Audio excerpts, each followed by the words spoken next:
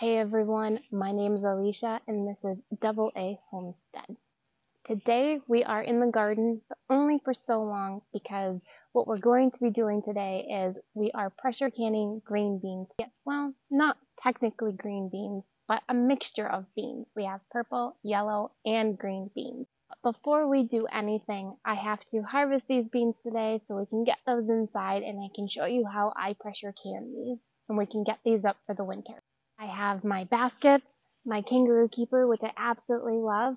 So I don't have to keep carrying the basket with me. I just put it in my little pouch, and when it's full, I carry it to the basket. But I recruited Andrew today to help me out because there are so many beans. I think we have 115 feet of beans total, so that's quite a few. I have already pressure canned about 30 jars of green beans, and I'm hoping to do a little bit more just so I know that I have enough for this winter. So enough of me talking, let's get to harvesting these beans.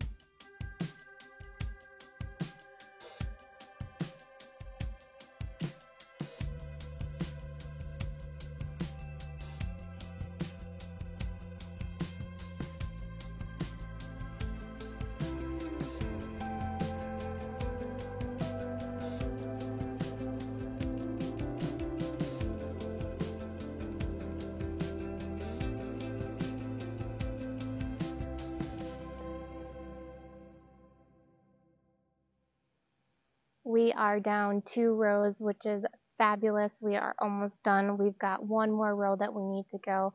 We have 4 rows in total, but the row behind me is specifically for dilly beans, not pressure canning. So we're not really worried about that at this moment. Now, a few things I do want to go over when you're harvesting your beans. Sometimes you may get funky ones that do look like this, how they're bigger at the base, and all that means is just it's inconsistent in watering. I try not to water too much just because we have such clay soil. It tends to hold in that water, but that's what this just tells you is going on. It's not a disease or anything that you really need to worry about, just to watch your watering.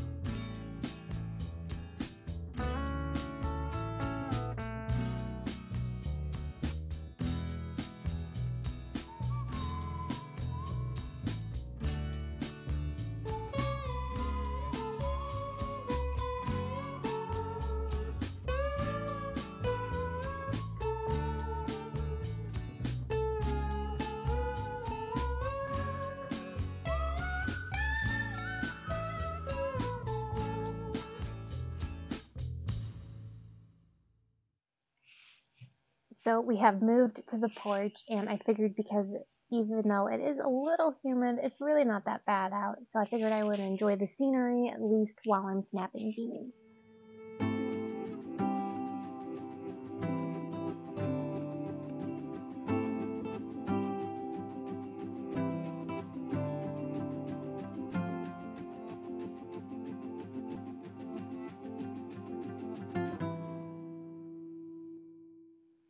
We are finally in the kitchen, and I have my setup here with everything that I need, and I'm just going to go over that with you. You are going to want your magnet. This is going to help you with your lids. And then you are going to want your debubbler, also has a measure on here. And then your funnel, that's going to help you get any liquid or contents in the jar more easily. Of course, your lids, your bands, and then I am going to be putting salt in here. So I have my salt set to the side and then a ladle to help get the liquid into the jars. Now I do want to mention before anything else that this is the only safe way that you are able to can beans. Water bath canning beans is not a safe method or a tested recipe for beans. only pressure canning is. It's going to kill all of that bacteria in there, so you don't have to worry about getting sick or botulism or anything like that. So the first thing that you're going to be doing is you're going to be getting your jars. The recipe does call for pints, but I'm going to be using quarts. It just makes sense for us just because of the fact that we have a family of 4 and pints are not big enough, and it's just going to take up more room in the storage than what we have. So it's easier for us to use quarts. So once you get your jars, of course, you are going to wash them along with your lids and your bands. Once you have those, you don't have to worry about drying them. I just have it all set out here in rows. I'm actually going to be raw packing these. It is much easier than doing it. There are a few other ways. I've never done it the other way. I've always done raw pack just because it's so much quicker and takes up less time. Now for raw pack, basically what you're doing is you are putting the beans in here completely raw and then putting boiling water over them, which I have on the stove behind me, versus if you were going to do hot pack, you would boil the beans for a little while and then put them in the jars. So after you have your jars washed, the next thing I'm going to be doing is getting my funnel, which I showed you, and then we are going to be filling these jars. Now I know it for my pressure canner that I can only fit 6 jars at a time, so that's what we're going to do. What we're going to be doing next is putting salt in the bottom of these jars. It is optional. You don't have to do that. We prefer that. It just gives it a little bit of a better flavor. And I'm going to be doing 1 teaspoon for quart jars. If you were to do pint jars, it would be half a teaspoon.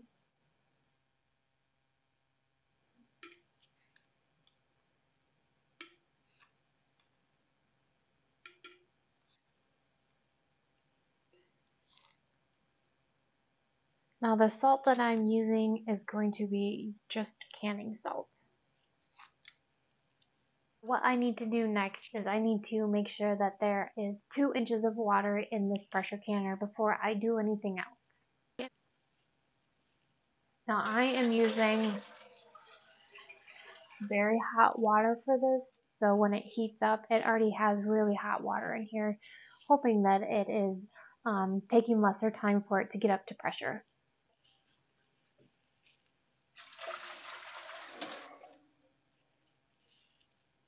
Now for this canner, because I have used it a few times, I can see that there is already a rim around there that helps me figure out how much water is in here and how that meets 2 inches.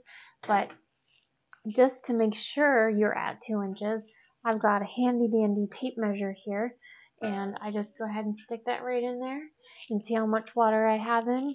I'm about 1.5 inches, so I need some more water.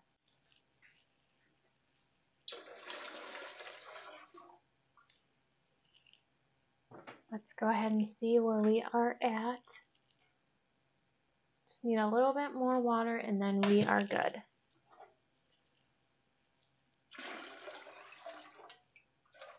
You didn't see me put this in here, but there is down at the bottom a liner from the actual pot where I put the jars on so they're not sitting directly on the bottom. I would show you, but this is really hot water and I don't want to burn my hands. But you do want something at the bottom of your pressure canner. It should already have one when you buy one.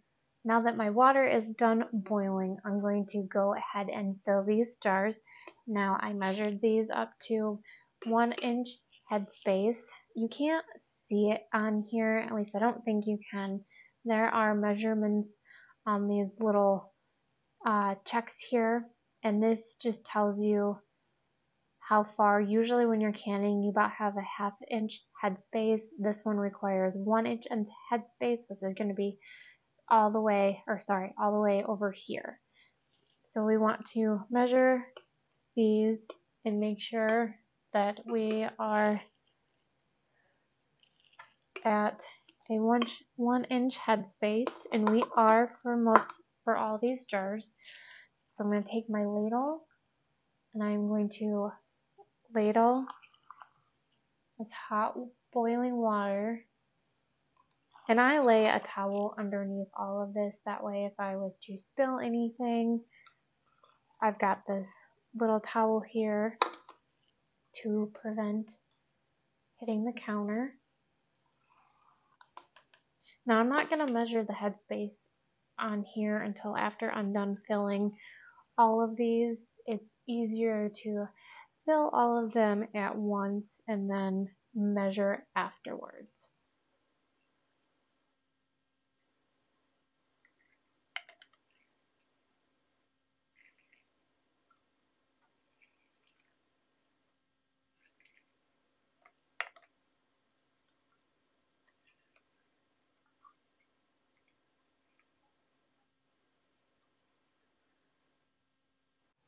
Now that those are filled, I'm going to go ahead and measure for that 1-inch headspace. And if I have too much liquid in these jars, I can take a little spoon here and just take out some of that.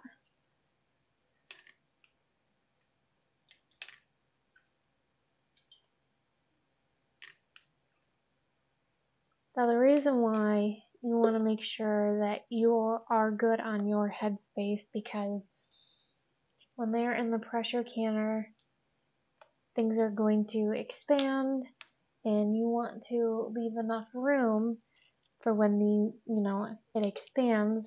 The next thing that I need to do that's very important is I need to deep bubble these jars. And that just means getting all the bubbles out. And the reason why you want to do that is because what's going to happen is if you forget that, it's going to make a less of a seal, if that makes sense. Whereas if I get the bubbles out, it's going to seal better. You won't have a problem in the future of possibly losing that seal on that jar. So that's why we get the bubbles out of there. And we'll go ahead and do that. And then after we do this, then we're going to go ahead and wipe the rims down on here. And I do that with just a piece of paper towel, and then just wipe all of these down. I have seen where people do use vinegar to wipe these down. I just use a regular dry paper towel. After we have those rims clean, we're going to put on our lid and then band on top of that. Now, with the lids, you only want to put these on finger tight. What's going to happen is if you don't put these on finger tight, and what I mean by tighter, your lid is going to collapse, and we don't want that. So just enough there.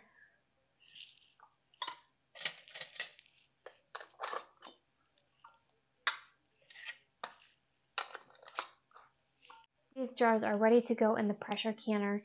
You can use something like this. This just grips your jars, and you can carry it like this. We're going to be using this in the future to get these jars out of the pressure canner, but I'm not going to be using them to put them in the pressure canner just because they're not too terribly hot and I'm not worried about burning myself.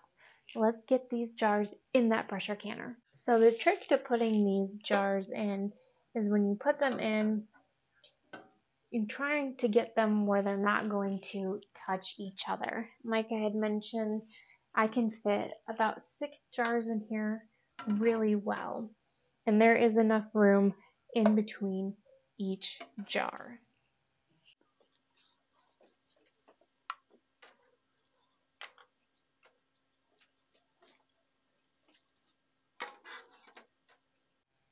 Okay, so I oopsied. I know I said 6 jars, but I can actually fit 7 jars in here, and I can fit them in pretty comfortably.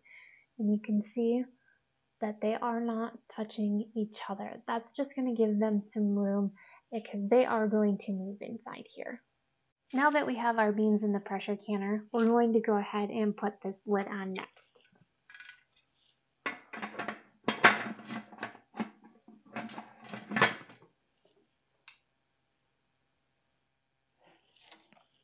Then we're going to go ahead and turn our stove on. And we're going to turn it on as high as it can go. There. So while this is coming to pressure, I did want to go over a few things with you on my canner. Now this is a Presto canner. I'm not 100% sure what size it is. I don't remember, unfortunately. this little black dot that we have in the front, that is going to be your safety seal. If anything was to happen, that is going to pop and depressurize your canner.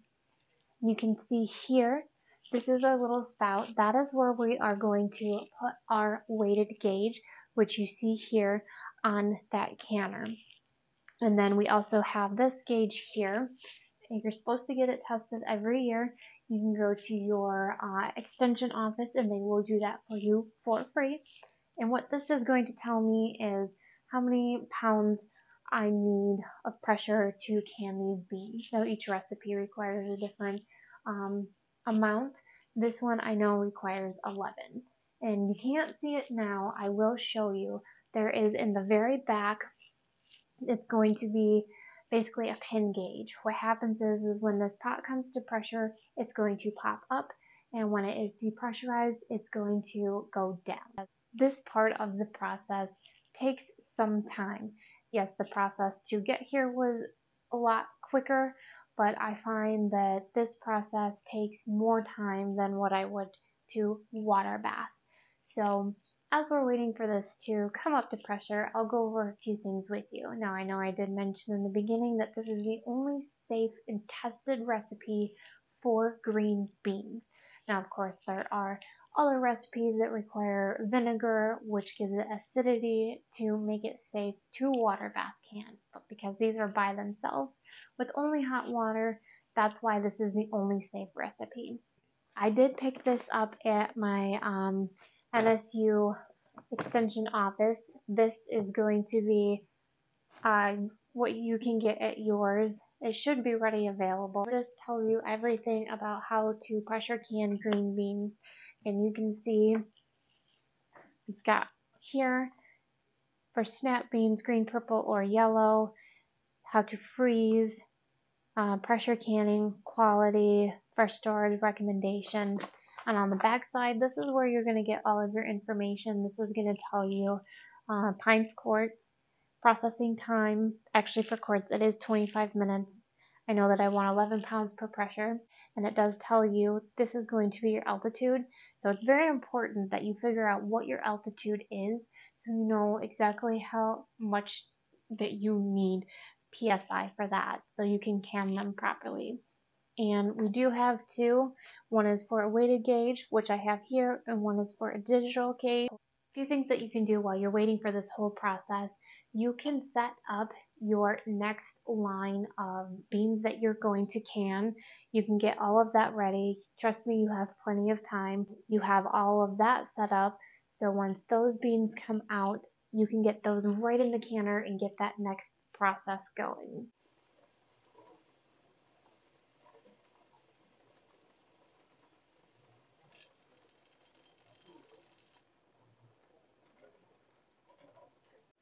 Now that that gauge is up, you can see I'm getting more of a steady stream out of that little spout. So I'm going to go ahead and set a 10-minute timer.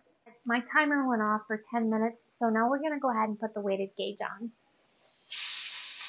And it goes on just like that. So it's a little bit quieter now, but that gauge is going to be your 10-pound pressure gauge. Now, depending on your elevation, you're going to want to figure out which one is best for your elevation. Now that we have the weighted gauge on, what's going to happen, this dial is going to go up. Now I want this at 11 pounds, and that weighted gauge is going to start jiggling at some point also. Once I kind of get around 9, maybe 8 pounds or so, I am going to go ahead and start adjusting the heat.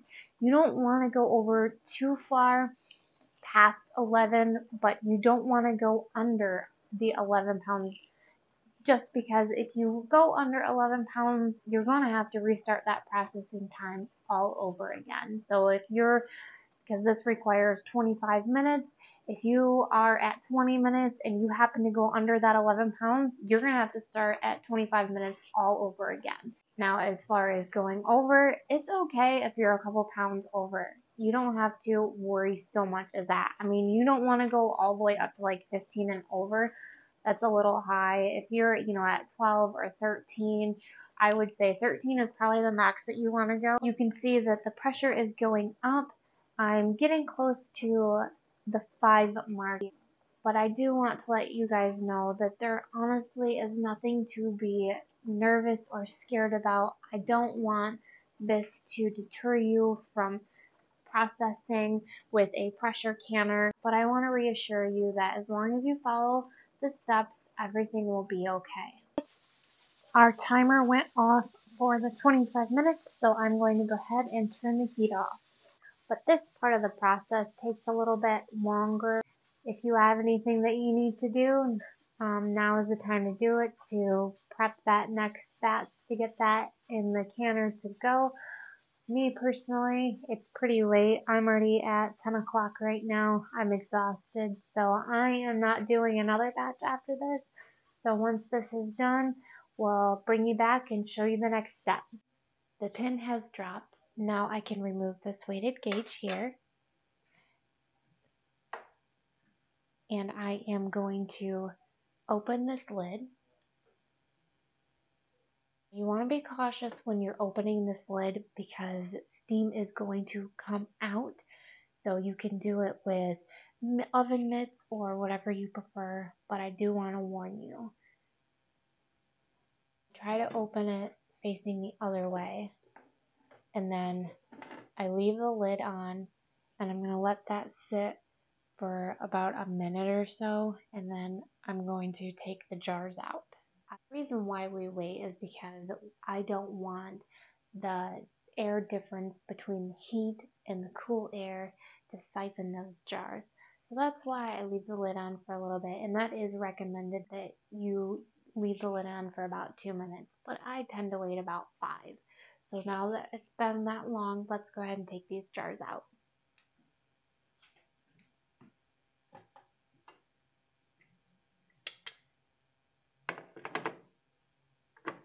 And this is where this little thing comes into play. I'm honestly not sure what it's called.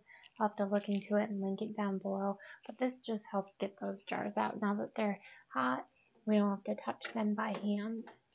It would be impossible at that point. And you can see that this jar is bubbling. That is completely normal. And you will hear pings. Now,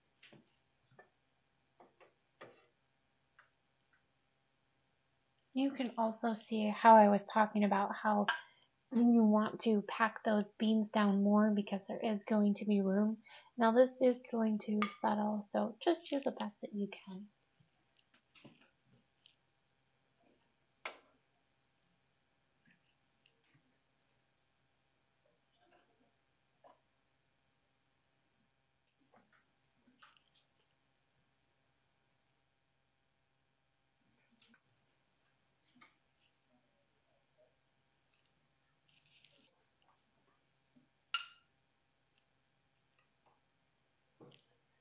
Now that these jars are done and they are on the counter, I would suggest that you lay a towel on your counter. That way there is a protection from the jar to the counter.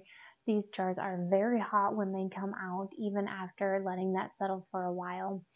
Now, after you get those out of your pressure canner, what you're going to do is, after you get them on the towel, you want to give them enough space in between each jar to allow them to cool. You don't want to touch these for about 12 to 24 hours, the recommendation. I typically leave these alone for 24 hours. After that period, you are going to remove the bands on these jars and then put them up for storage. Now you want to check on them periodically in that time period to make sure that they have suctioned properly, because if you let them go too far on the counter, then you are not able to save them if they don't seal properly and put them in the fridge to eat them for, the next day or so. That about does it for today. It is pretty late. It took about, just to run this, I think I started about a little before 9 o'clock. It's 11 o'clock now. So it does take quite a bit of time to pressure can these. Now, it's not so much the processing, it's getting up to that point. I've been doing this all day, from picking the beans to snapping them, washing them, and prepping everything to get them in the pressure canner. So it definitely is a lot of work, but it's absolutely rewarding going downstairs and being able to get a can of beans that I've grown myself for a future dinner. I want to thank you so much for joining me on this video and coming into my kitchen and joining me today, and hopefully you were able to learn something about processing beans in a pressure canner. I really enjoyed having you along for the ride today. And as always, to help us out, don't forget to like, share, and subscribe. We would really appreciate that. And I plan on in the future having more canning videos, so definitely keep an eye out for those. Alright, we'll see you on the next one. Take care.